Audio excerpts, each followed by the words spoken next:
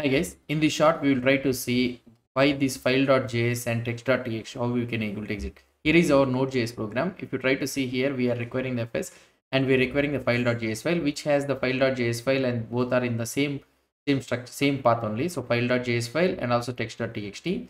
Now if you try to see here, we are requiring this file.js, which is having a simple console, and I am trying to read the file text.txt file. I am consoling the output. Let's try to see whether we can able to get the output or not. So now here, let's go to our current directory, and in this one let's try to run this node in the path it is available, in the folder it is available, in the app.js file. So I am running this one.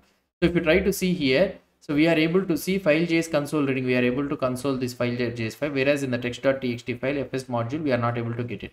So what is the reason? So both are existing on the same directory only, but here if I try to represent this one, what is the reason both are not working? So in order to understand this one, you need to understand the Unix file structure.